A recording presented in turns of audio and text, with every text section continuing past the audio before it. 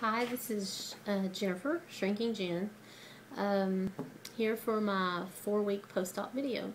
Today is February 20th, 2013. Actually, it's the 21st now because it's after midnight. I can't ever get myself together to do these videos at any kind of decent time. I'm doing this one on my phone because it's so bright in here, and when I was trying to use my laptop, it was just so bright. So hopefully this works. I'll go ahead and get right to the numbers. My highest weight before surgery was 274, and after my pre-op liquid diet I was 264. Last week I was 247, and this week I'm 244. So that's a 3-pound loss since last week and a 30-pound loss altogether. So I'm very happy and pleased with that. I did my measurements, and I have lost altogether 20 inches altogether everywhere since the first time I did my measurements before surgery. I've lost 3/4 of an inch on my neck, and on my chest I've lost 3 inches. My arm, I only measure one arm because the program I use just asks for one. I've lost 2 on my arm here. I need to lose like 50 million more. My waist, I've lost 4 inches. From my hips, I've lost 3 1/4 inch. Now this is crazy here. From my thigh, I have lost 5.5 inches. That's just crazy to me. And from my calf, I have lost 1.5 inches. When I think about my thigh being that big, I mean, it's still big, but I can't imagine that I've lost 5.5 inches from my thigh. Okay. I am still able to only eat 1 ounce at a time, and some days I can't even do that. The other day I couldn't drink or eat very well. I just felt full all the time, but most days are okay, and I can have about 1 ounce before I start feeling full. Today, since I'm 4 weeks post-op, I was released to eat real food, just whatever I want, but just I'm taking it slow. I'm really basically eating the same things I was eating before. It's just I'm not pureeing and everything. I'm still chewing, chew. So, today I had a 1 egg omelet with cheese and real bacon bite pieces in it. And it was the best tasting food I have had since before surgery. I've had scrambled eggs, but this was different. I mean, it just tastes really good. It was really small, and I only ate like 4 or 5 bites, and my son had the rest of it. Everybody around here, they're like, "I'll eat it when you're done, Mom," because they know I'm not going to finish anything. So it was really good, and I wanted to eat it all, but I couldn't. I'm still trying to get all my water and protein in. It's getting easier, but it's still challenging. My surgeon said at least 60 to 80 grams a day of protein, and sometimes I get the 60. I rarely get more than that. I'm thankful if I can get 40. It's just really hard because the protein drinks fill me up really fast. So I ordered some chicken broth protein from Orangy. Haven't got it yet, so I'm hoping that will help because it's got a lot of protein in it, and it's hot. Well, you can heat it up, and I think hopefully I can drink it. I hope it doesn't taste weird because that's a problem I'm having. I'm trying to drink Isopure, and it makes me have weird,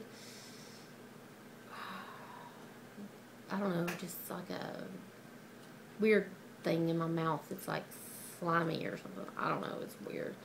I don't know what that is, but it's strange. Let's see. Tonight, I exercised for the first time. I have been going walking most days when it's pretty outside with my husband and my 2 little boys. But tonight I actually did one of my aerobic workout videos. It was low impact. It was Leslie Sansone Walk Away the Pounds. It was just a 1 mile walk, but it's not just walking. It's got the leg lifts and the kicks and all this arm movements and stuff. So it was very low impact, and I did sweat a little bit, but I didn't overdo it. I'm trying to start slow. Just work my way up to something a little bit harder. Let's see, I can fit into my clothes a lot better. I have a lot of clothes, size 24 pants and 3X shirts. It's what I was wearing before surgery, and they were really tight. Everything was tight. I could barely wear it. All of that's fitting a lot better now. The pants I have on actually are 22. They're a little tight, but I can fit them on my body, so I'm wearing them. And this cami that I have here is a size 2X.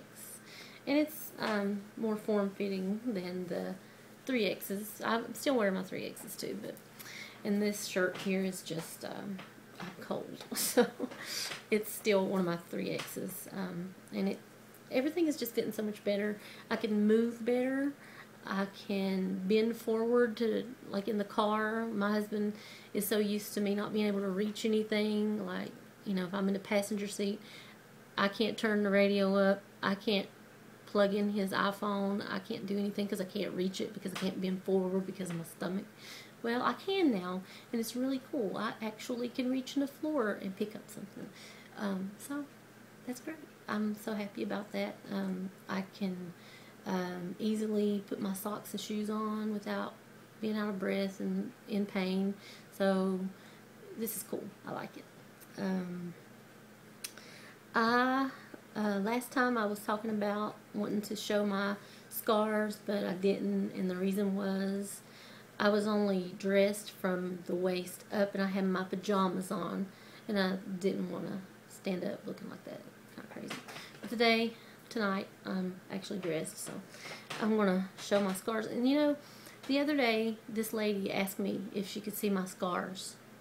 And so I started showing them to her, and she acted like she was so sick. It's like, oh, like it was gross or something. And I thought they looked pretty good. So I want to show them to you. And if you don't want to see them, don't look. Okay. I have a lot of stretch marks. But this is where the drain was. And this one here was the biggest one where they took out my stomach. And this one, well, it's a little smaller. And then there's that one. And then there's, I don't want to show anybody anything. Right there is another one. I don't know why they put it there, but it's kind of an awkward place. I had my gallbladder removed a few years ago, and I have 3 scars here. 1, 2, and 3. And so they used the middle one for the drain. So it's the same place, same scar. I guess they didn't use my belly button because I had already had, my gallbladder was removed from there, and I had had a tubal ligation right there too. Another cool thing that I want to do, and I had seen other people do this, is I want to show you what the difference is and how big I used to be and how big I am now, because I still look really big, but when I look at the measurements, it's amazing to me. So if I can, with my phone here, I'm going to take my shirt off here. I can do a body shot. The last time I did one, I think I'm smaller than I was then. My arms are still really big. Everything's still really big, but anyway, if I can do this, let me get my old measurements from before I lost anything. Okay, I'm only going to do some of them. Okay, my chest was this big You see that? That much difference in my chest. And my waist was here. So I've lost, you know, that much in my waist. And my hips, this is crazy. My hips, I couldn't even touch this together around my hips before. This is 60 inches and I couldn't even touch it together. And now, look at the space in there. So that's really cool. Wish I could show the thigh because that is the most amazing.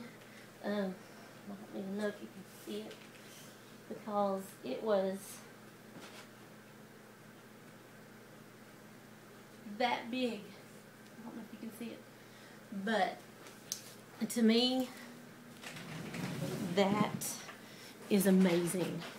I just can't believe how much I've lost. I mean, I know that I was big before and I'm still big, but it's just amazing to me to see, to look at it, how big I was and that I'm smaller than that now. I can't wait to lose more. And I want to thank all my new subscribers and my old subscribers. I think it's awesome that people are subscribing to me to hear about my weight loss journey. So, and talk to you later. Bye.